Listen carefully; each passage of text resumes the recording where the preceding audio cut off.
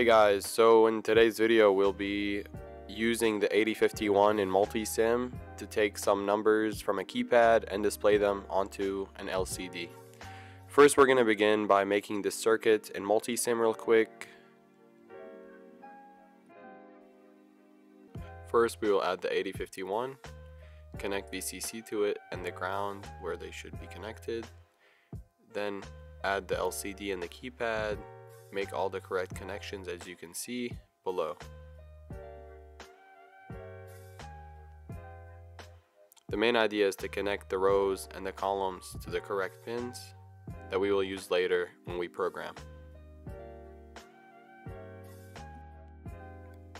We'll start in the main, where we will need to initialize the LCD and send the correct commands to get it working correctly.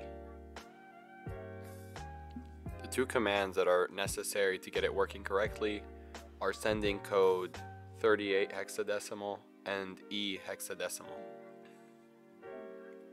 We will also make a separate command method because the way that the LCD stores commands, you have to send a low to the RS port and a low to the read-write port to say that you're writing, and also send a high to low falling edge signal so it would save it in its register, which is why we make a separate command so we wouldn't have to do all this every time.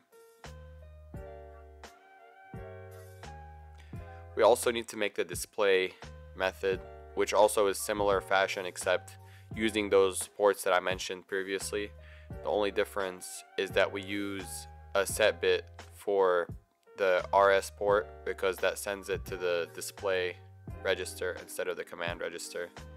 So whatever data we put from the accumulator will be sent to be displayed on the LCD instead of interpreting it as a command for the LCD.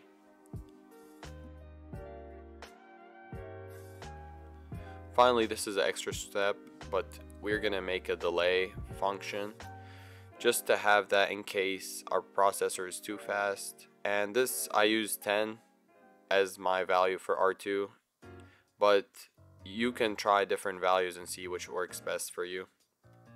10 works pretty well. The only thing is the delay is so that the processor has some time between commands to send the signals correctly. We're also going to be putting a delay between displaying, so the set and clear bits would have time to be detected.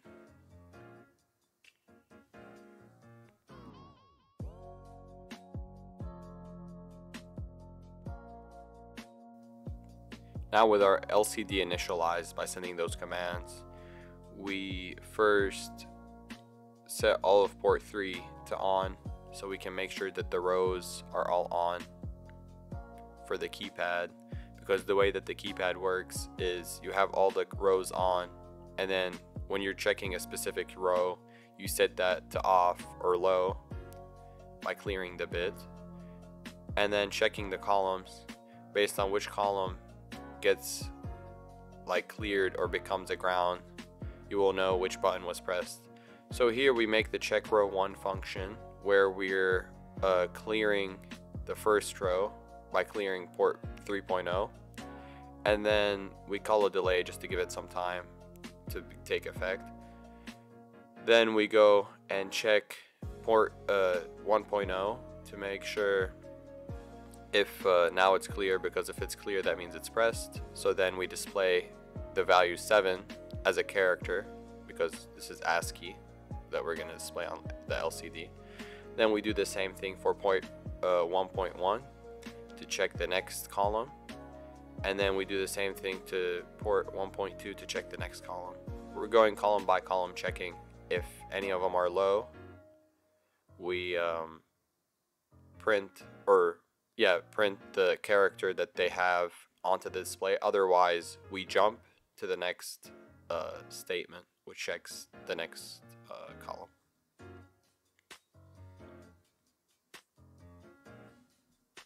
We cannot forget to set bit for the row that we checked in the end, so it wouldn't be affected when we check the next row by clearing that bit or clearing that row.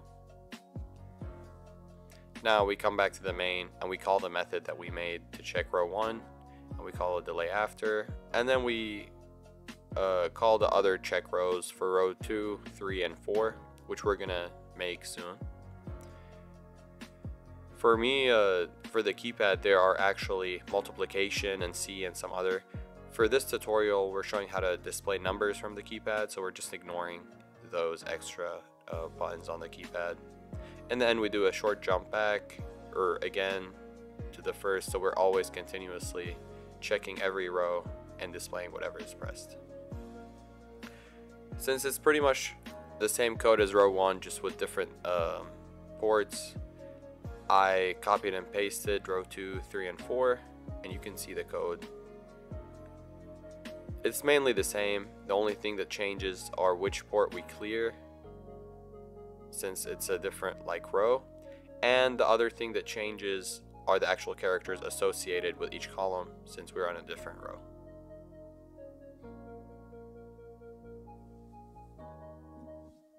Now we go back to the project and we run the code that we just did. As you can see, the LCD is on. We press on the keys, the ones that we programmed anyway, 1 through 9 and 0. And you can see it prints every single one. The main idea of this project is to really see how do we interface a keypad and an LCD with a microcontroller, specifically 8051, using assembly. I hope you have liked the video, and don't forget to like and subscribe.